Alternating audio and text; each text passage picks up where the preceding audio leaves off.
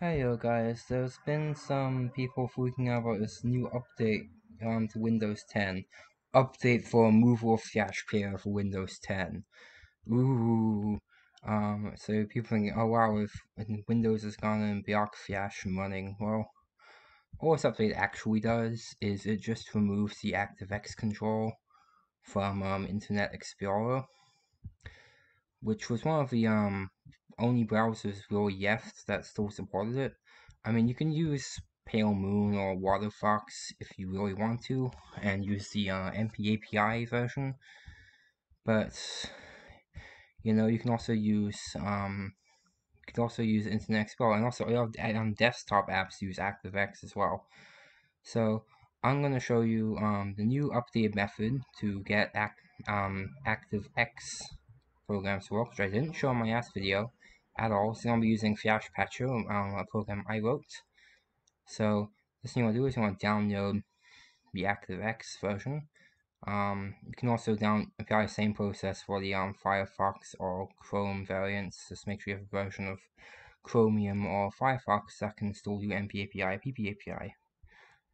So here, this is downloading, and I'm also going to download the Flash Patcher.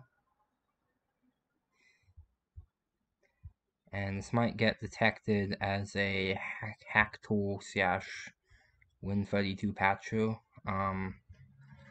which, I mean, isn't exactly wrong. It does patch executables, so, but it's not really malware, so. Okay, so these are both done. So I'll open this folder, and you can't actually install this directly. If you try, it will tell you to, if it's already installed, you need to use some Windows 7. So first thing you actually want to do is change properties, go to compatibility, and run this in compatibility mode for Windows 7. Click OK, and now it should work. Okay, I have read and agreed to the terms and conditions, blah blah blah, currently installing. And it doesn't matter which one of these you choose, the server's sort of dead anyway. Okay, so now if I open Internet Explorer, for example, right, and I go to a site that uses Flash, let me just go to my hostile private server real quick. Game.mailhost.php. You'll see it will load, but it will show the kill screen.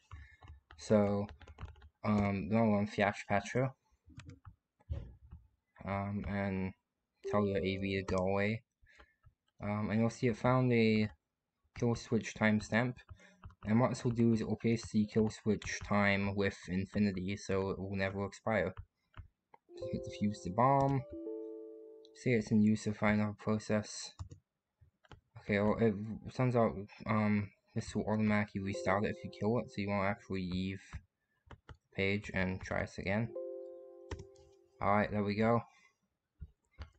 So Internet Explorer. So now if we go back,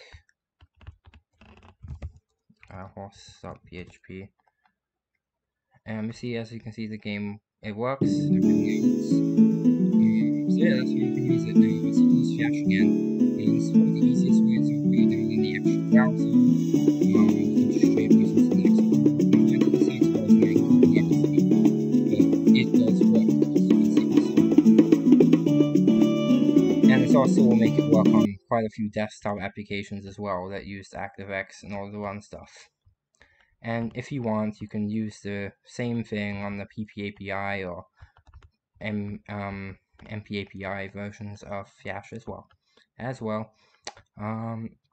You could even add the executables for the Mac version or the Linux version that would patch them, and you'd be able to use them on those systems. But that's a whole other thing. I should really just port this program to it.